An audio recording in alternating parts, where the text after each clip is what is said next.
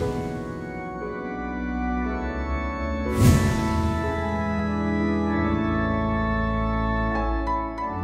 the name of our Lord be praised both now and forevermore. Amen. Welcome you, my dear friends, to this 26th Sunday in Ordinary Time. Yea. Today, the readings present to us what I choose to title The Miracle of Repentance. The Miracle of Repentance. Repentance itself is the greatest miracle. To repent, to turn from evil way to the good way. That alone is a miracle of its own, because it makes not just your life to change, but your status in the eyes of God to also change. That's what repentance does. What God thinks about you can change in a minute, because you've decided to make some effort. Like it was in the case of Saul in the Bible. God saw him as somebody who was persecuting Christians. He said, "Why are you persecuting me?" The world saw him as somebody who was a murderer, somebody who was distorting the good news that was being spread by the early apostle. But just in a second, the life of Saul changed and he became Paul. And he began to evangelize and preach that same good news that he used to condemn. That is a miracle. That is the miracle. And that is why in today's readings, especially the first reading on the gospel, tells us of this wonderful miracle of repentance. A good man stop doing good and begin to do evil. That man deserves to die. And a bad man, an evil man, a wicked man, who has been perpetrating evil, who has been very wicked, committing all kinds of atrocities. And just because that man, if he decides to change and make up his mind and said, "I will not do this again, I will begin to do good, I will begin to live a holy life, I will begin to live a life of holiness and faithfulness to God," the word of God says, that man shall live. Just imagine, this is somebody who was dead already. But because of this repentance, he will live. That is a miracle. Because his status has changed from death to life. All of a sudden. They didn't say it will take him 10 years to make that change. You know, that's why I call it a miracle. Because, you know, a miracle is something that can happen instantly. I choose to call it a miracle because, let me take for instance, there are things that you want to get in life. You need so many processes. You want to get a YX certificate, you have to put in 6 years in the secondary school. You want to get a university degree, you have to put in 4 solid years with all the strikes in Nigeria. You're talking about 5, 6, 7 years in the university just to get a certificate. But we are talking about getting a certificate to heaven in just 1 minute. By just making up your mind and said, like the prodigal son, I will leave this place and go back to my father. That is the miracle. That is the power embedded in this word called repentance. The gospel tells us today of 2 young men. The first one was told, "Go and work in my vineyard." He said, "I will go." He never went. The other one said, "I will not go." That is what he said to the father. "I am not going. To hell with you. I'm not going to do it." You know, looking at such a child, you say, this is a bad child. This is a cursed child. It's a useless child. Nonsense child. That's what everybody will say. But the miracle and the power of repentance turned that second son immediately to become a good son. And the people affirm that when Jesus Christ asked them, who did the right thing? He said, it's the second son. The one who said, "I will not go," and later he went. He just made up his mind. He just changed. He just repented of what he has said before. That is what it is. That is the miracle embedded in this repentance. My dear friends, as you listen to me today, as you hear the word of God today, I want to let you know that miracle can still happen even in your own life. That miracle can happen even in your own situation. That miracle can happen because Christ himself have set the stage for each and every one of us. When he said at the cross of Calvary, it is finished. The stage has been set.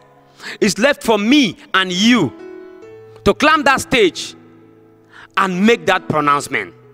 It's left for me and you to change. It's left for me and you to say with all our heart, I repent. I will go and walk in that vineyard. I will become a good Christian. I will turn away from this sin that has eroded my life. Maybe it is drunkenness. Maybe the life of adultery. Maybe the life of stealing. The life of lying. I mean, you should know it. I don't need to tell you. That life that you think has kept you where you are spiritually, you can make a change today. You can make a change now. The power is in your hands. Hallelujah. The ball is in your court. You can make it happen. Amen. You can make it happen right now. The young man did not say, give me a month, give me a week. He just said, after some minutes, I am going to walk in my father's vineyard. And that was it. The wicked man did not say, okay, in 10 months, you know. Ezekiel did not say, the wicked man in 10 months, you know. But the man just said, he just turned from his evil ways, from his wicked ways, from his transgression, and say, I will not commit sin again. And the word of God says, that man shall live, he shall not die. He shall live eternally. If you turn from your evil ways, if you turn from a particular sin, if you turn from one particular evil or the other, you have the full opportunity to live. You have the opportunity to live. You will not die. You will live eternally. You will go to heaven. That's what the Bible is saying. Where you will live forever. Where you live in eternity. Where you enjoy the blessings of God. But the opportunity is right now. You have the opportunity right now to make that decision. It is you that will make the decision. It's not God that will make the decision for you. It didn't say that God forced the wicked man to change. No. So why are you wasting time on something you can do even right now? To say this life, this sin, enough is enough. The Lord is good. So when we as Christians live the Christian way, the way we have been called, and begin to commit sin, there is no guarantee that we shall live. There is no guarantee that God will say, okay, because you were doing good. No. There is no guarantee. That's what the word of God is saying. We're like the son who said, I am going to work. Another sometime, he never went. The fact that he said I was going to work, that is words. There was no action. We are talking about action. We are talking about making a move. Make a move. Make a move. Make a move. Do not delay. Do not waste time. Do not say tomorrow. Do not say let this month finish. Let this year finish. Procrastination. You have the power to make a move and create that miracle in your life. That is what I'm talking about. Creating the miracle by yourself. Everybody believes in miracle. Everybody longs for miracle. Everybody loves miracles. But you can create a miracle in your own life by turning from evil, by turning from a particular sin. The Bible says there's great rejoicing in heaven when one sinner does what? Repents. Hallelujah. That is, the angels will be singing and dancing. There will be jubilation. There will be celebration because one person have repented, or because you have left a particular sin, or because you have said to yourself, I will not do this again. When you make up your mind to repent or to change from a particular sin, there is always a tendency that the past will come back to haunt you. Like I said, don't mind what your friends may say or others will think about you. People will begin to say, look at him, look at her. He wants to be different. She wants to claim that she is now a born again. All those things will come. There are even temptations, more temptations will come to try to bring you back, to haunt you. That is why the first reading was saying that some persons who were already doing good, they turned and started doing evil. The good man started committing atrocities, became wicked. And that is why the Bible said that man shall die. So when these challenges, these setbacks begin to come to pull you back, or to haunt you, you have to be stronger. You have to be better. You have to be tough.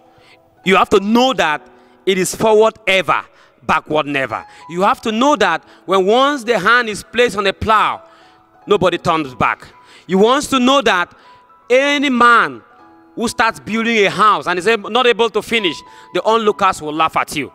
So you must make up your mind.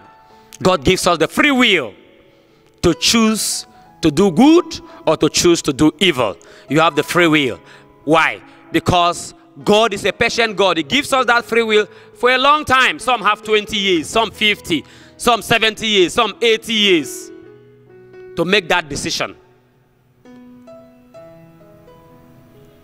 That is why the psalmist, Psalm 19, will say, oh, that today you will listen to his voice, harden not your heart. Because you have the opportunity today, you may not have it tomorrow.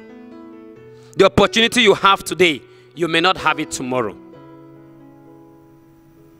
The word of God you are hearing today, you may not be able to hear it tomorrow. So why not make use of this opportunity you have, that you have been hearing about Christ, about his word, on the need to repent. You've been coming to church every day. You'll be sitting down every day, listening to the word of God, but you still go back to do that particular thing that the word of God said, don't. The same thing that you said on the day of your baptism you will not do. You reject Satan, you reject sin, you reject evil, you reject wickedness, and you still find yourself in that way. Then you become like the man who said to himself he was going to change, he was going to do good, ended up doing evil. Reverse should be the case. We should say today we want to turn from our evil ways and to do good. We want to turn from our wickedness to do good. We want to turn from sin to righteousness. That is where the miracle will be complete in your life. I pray for you, my dear friends, today. I pray for you, my brothers and sisters, that God will give you strength. God will give you grace. God will give you that power to turn around this miracle. God will give you the humility that St. Paul said today in his letter to the Philippians, chapter 2, verse 1 to 11. The B part said, this is Jesus Christ. Though he was God, he was in the form of God. He did not cling equality with God. He humbled himself, became a servant, became a slave, and God raised him on the last day. If we humble ourselves to repent, to come down low, to swallow our pride, our ego, our degrees, our riches, whatever you think you have, if you keep them down and turn from your evil way and repent in humility, because there cannot be repentance without humility. If we repent, on the last day God will raise us up. He will raise us. Our name will be pronounced. That is why we mentioned the saints today. We remember them, because they humbled themselves and suffered humiliation. Some were killed, some were persecuted. But today, we talk about St. Charles, St. Peter, St. Thomas, St. Margaret, St. this and that. These men and women humbled themselves. They did not follow the standard of the world, but they followed the standard of Christ, who himself is humbled. And today their names are remembered. If you humble yourself, God will remember you on the last day. Because he's a compassionate God. That is why the psalmist tells us today that remember your compassion, O Lord. He's a God of compassion. That is why last Sunday he was telling us, it doesn't matter the time you came to work in the vineyard. Some came at the first hour, some came at the 6th hour. The time doesn't matter. Because he is a compassionate God. Anytime you come, he will accept you. Today, he will accept you. As you are listening to the word of God today, I know you are making up your mind already. He's going to accept you. Don't be worried. Don't mind what people will say. It is what God thinks about you that matters. God sees you as a son. Do not die in shame. Do not die in pride. Like the prodigal son. He was suffering. We don't know how many years, how many months he was suffering in that place. But one day he came to his senses and said, I will go back to my father. You have the opportunity today to go back, to turn from your wicked ways, to turn from that sin, to live a good life. You have the opportunity today, you have the power today to say, even though I said before I will not go to the vineyard to work, but today I want to go. Don't look back. Don't look at somebody. Don't care what people will say or think about you. But what matters is that you have made a decision that will change your life forever. May God himself, who is compassionate, who listens to his children, bless you as you hear his word today. And even our brothers and sisters who are at home, who are viewing us on their various social media platforms, I pray for you today that God will bless you in your decision to change from something that is evil, maybe just one thing that is evil in your life, to something that is good. And he will hear you and he will give you life, life in abundance through Christ our Lord. Amen. Thank you for watching this Sunday homily. I believe you are blessed. Please click on the subscribe button and the notification bell to get notified on subsequent videos. Subscription is free.